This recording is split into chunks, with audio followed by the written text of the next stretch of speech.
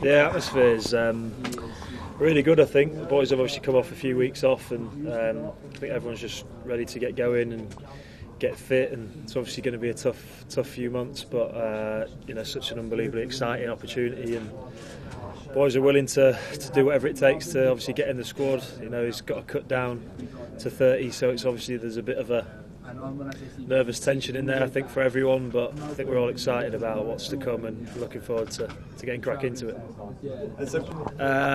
Not yet. No, I think the good thing about the squad, it's the culture that we got is very strong. So there is rivalry, but I think it's all done in a friendly nature.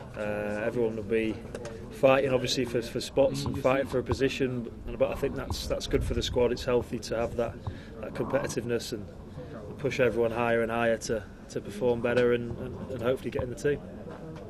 Yeah, it's obviously a very strong position at the moment. 4 lads in the squad now, fighting for probably 3 places. So, and I respect all the other 3 lads, and we all get on well.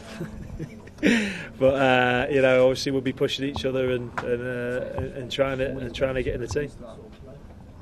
Yeah, obviously massively determined to get back in the team. I was in the squad. I was that third man who was coming in every week and not getting to play, which was obviously tough because the lads were going so well as well, and I wanted to get involved, but it wasn't to be. It happens in sometimes you're not in favour, sometimes you are, and I'm confident in my ability that I can get back into the team and hopefully show them a bit of that. Yeah, I think I've known Stuart since I was about 14. He was my academy manager at Leeds. We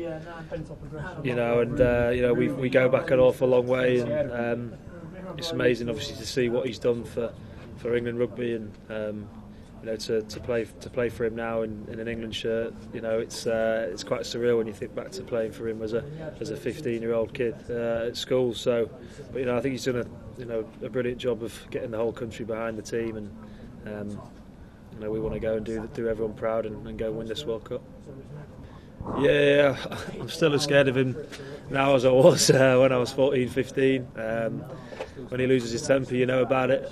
But I think he's more than a coach. He does other things. He reaches out to family members to speak to them, to see how proud they are to see their son playing for England, which I don't think many other coaches would do. I think he sees the bigger picture. He understands the support network that we have with family and wives and girlfriends, and he tries to bring all that together to make you as comfortable and as happy as you can be to come into camp and forget about all that and really crack on and go out there and do your country proud. Obviously you never know what's going to happen, but I believe in myself, and been in and around the squad for 7 or 8 years now, and missed out on the last World Cup through injury, so even more determined to play in this one. Obviously, with it being at home, an amazing opportunity for us all to go and do something really special. So I'll always back myself, but I know there's a lot of hard work to do to get in there, and I know how proud I'll be if I do make it.